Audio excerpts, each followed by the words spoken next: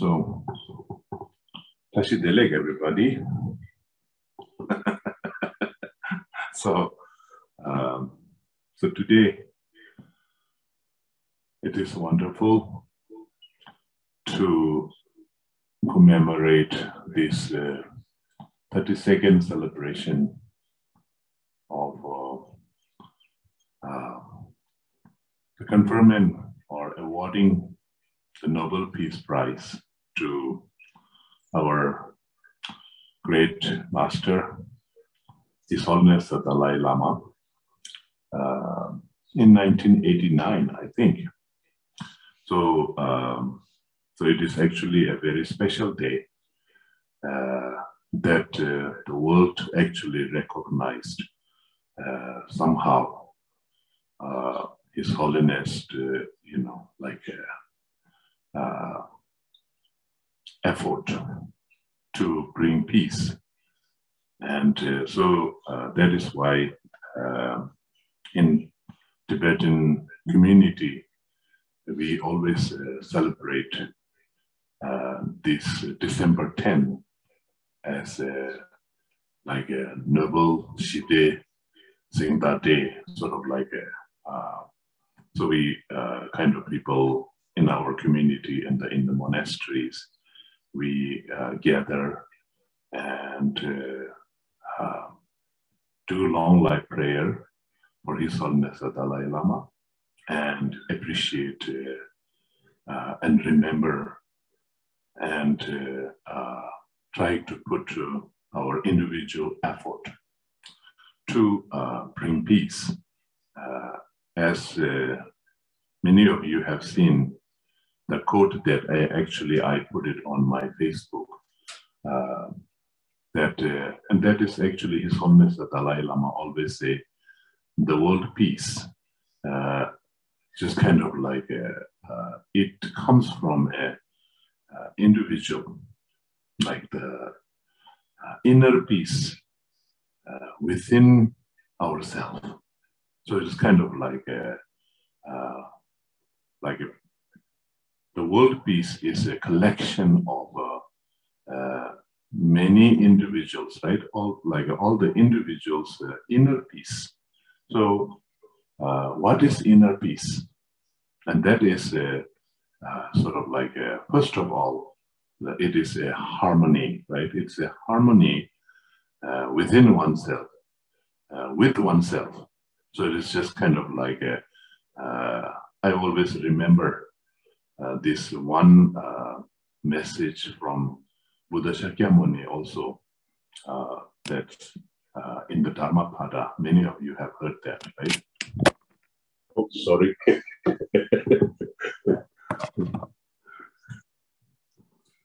My, this thing jumped.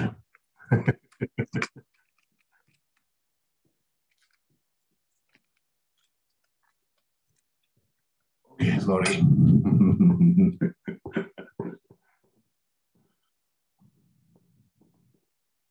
So, my phone is not harmony.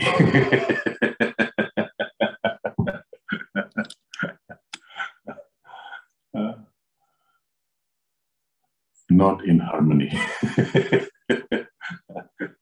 Okay, let me fix this here a little bit. Okay. Okay, where are we? Yeah, so there's in the Dharmapada, Buddha actually said, you are with yourself, right? The only person who you are with is yourself. So it is kind of like wherever we go, there you are. That is the exact statement. So wherever you go, there you are. Sort of like it.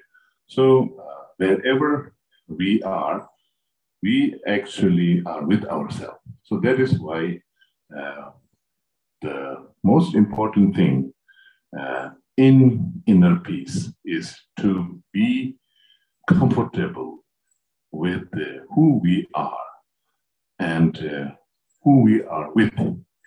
So that is the kind of like a harmony between ourselves. right? So that is why kind of like inner peace is something like we are kind of like a mental peace and something that we are comfortable being who we are, comfortable with ourselves.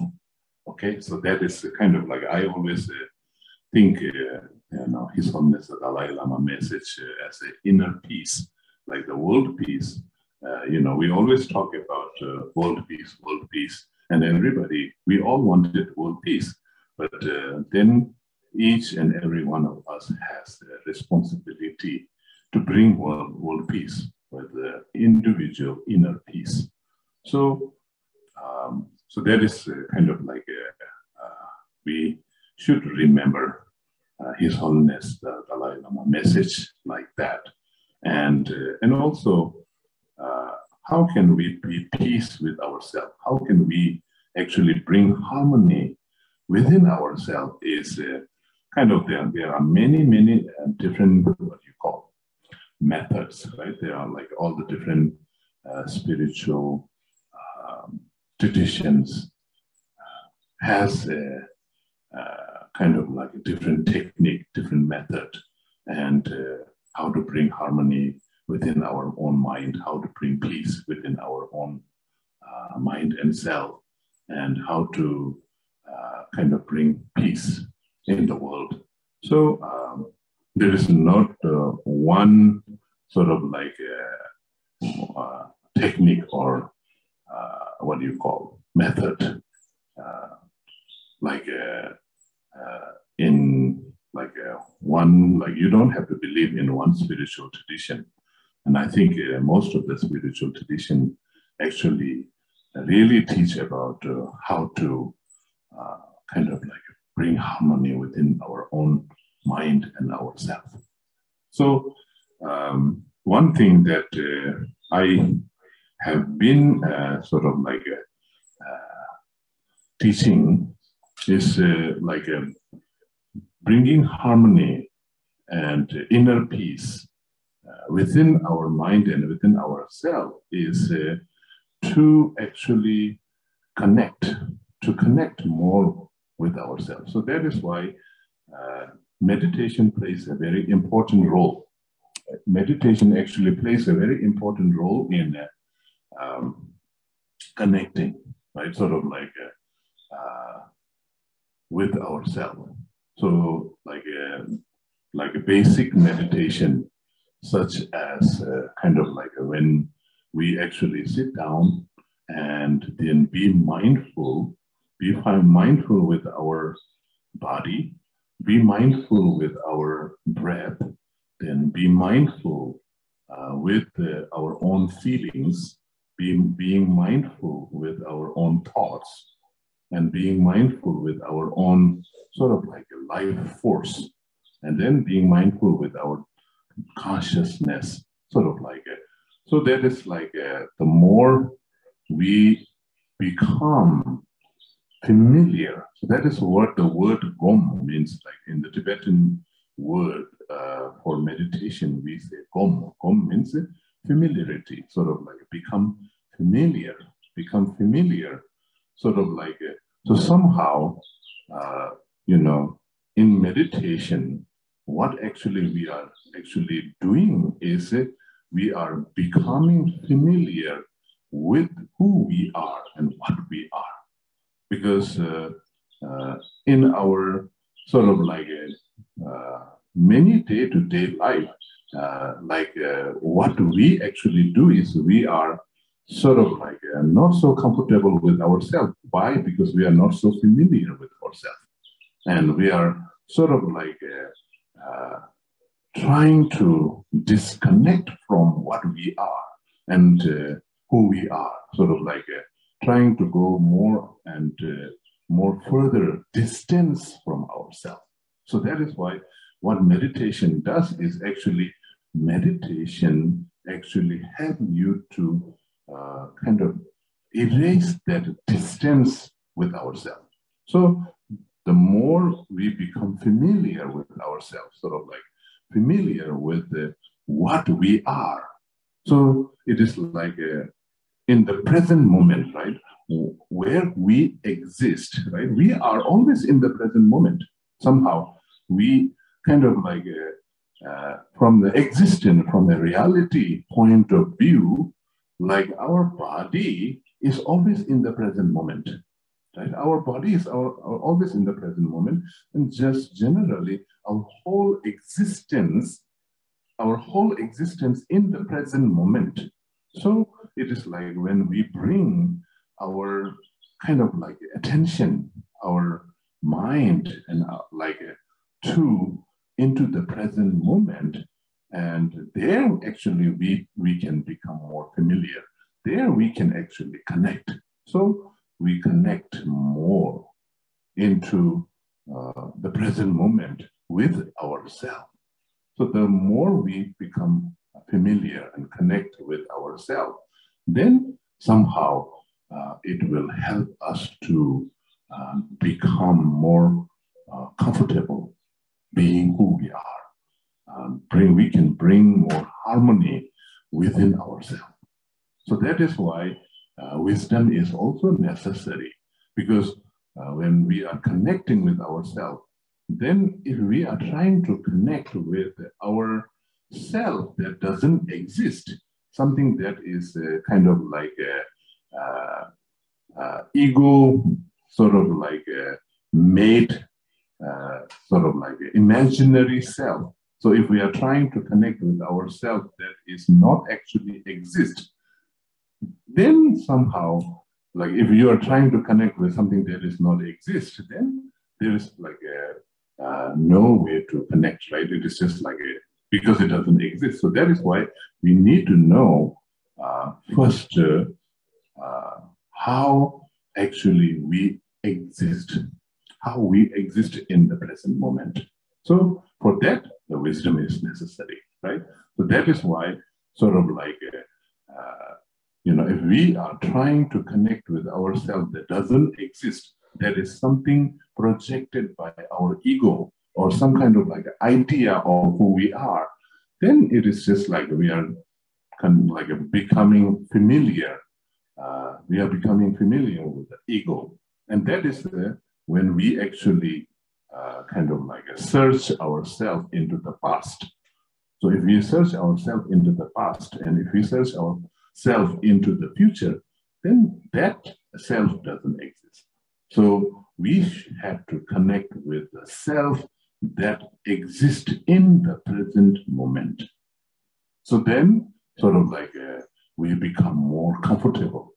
So if we are kind of like somehow, if we become familiar with ourselves, and then if we're starting to become uncomfortable, and if we are kind of having some sort of like a restlessness or some sort of like a disharmony with ourselves, then that is the sign that we are actually trying to connect with the self that we are searching in the past. If we send our mind into the past, if we send our mind into the future, then we will start feeling little disharmony, and we will lose our inner peace. So that is why kind of like inner peace,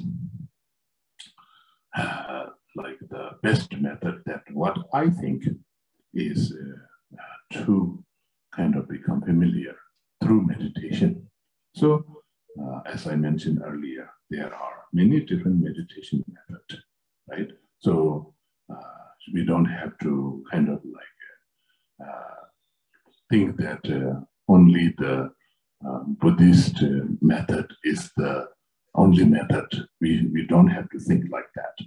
So, the main thing is just kind of like to be able to connect with our true self. And so that is, you don't necessarily have to believe in, you don't have to necessarily, believe in anything sort of like that. So just kind of like, bringing the wisdom, and also sort of like there is a compassion component to it, that when you actually starting to connect with yourself, then it is like somehow, it has some sort of like a self-love, right? It's kind of like there is a self-love. So then, like, when you actually connect with yourself with love and compassion and wisdom, then when we look at other people, it's kind of like it is like we can actually find that similarity. So we don't have to put a lot of effort to actually practice love and compassion and wisdom with the other people. It is kind of like it will sort of like once you connect with yourself, once you are actually in harmony with yourself, once you have a peace with yourself, then it's kind of like you will have a peace with everybody. So that is the kind of like the wisdom that I learned from His Holiness the Dalai Lama teachings.